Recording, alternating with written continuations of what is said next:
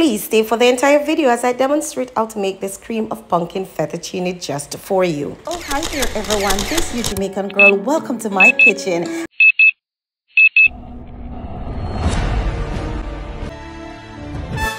Family and friends, this is a perfect meal for my vegan or persons who are lactose intolerant. So I have rough chopped a kilogram of pumpkin, guys. To a saucepan, I've added a cup and a half of water. To that, I've added 2 tablespoons of coconut milk powder. Stir this in with a pinch of salt, guys. Allow it to come to a boil. Add my pumpkin, a tablespoon of green seasoning, guys, and 2 cloves of garlic. In another deep Dutch pot, guys, I've added a pack of fettuccine with a pinch of salt and some green seasoning and cook until al dente. Now, guys, as you can see, it is all done and perfectly well, so I drain and allow to sit aside. Next, family and friends, I add my coconut with all the sauce to the blender and blend until smooth. My spiritual nugget comes to us from 2 Timothy 3 verse 17. I'm going to encourage you not to strive for perfection, because only in Christ you can be made perfect.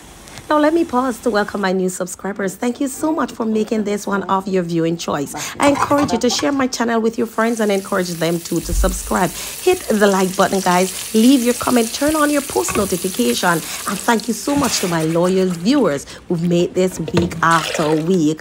Now, guys, in my Dutch pot, I'm going to add to that some onions, guys. I'm going to add to that 2 tablespoons of coconut oil. Next, I add half cup of water to my blender to get off all that coconut sauce, guys. I'm going to add to that salt for taste, paprika, guys, some onions, some crushed herbs and spices, guys. Stir this in, some black pepper, guys, and allow this, guys, to be all flavorful and nice. Next, guys, I'm going to add to that my fettuccine. If only you can smell all this niceness in the kitchen, guys. Thank you so much for staying with me in the kitchen. It has been my absolute pleasure doing this recipe for you. It's once again another of my mother's favorite, from my pot, my kitchen, onto my daughter's table. So it's time now to nice up the pot, guys. I've added to that some blend of tomatoes and bell pepper, guys, a tablespoon of butter, guys, and just look at how creamy and nice this looks. Vegan fettuccine has never looked and tasted better than this. Next, guys, I'm gonna plate it all up. Just look at how creamy, nice, delectable this looks, and I just top this off, guys, with some fresh bell pepper and some purple onion, guys. See there? Look good, tastes good.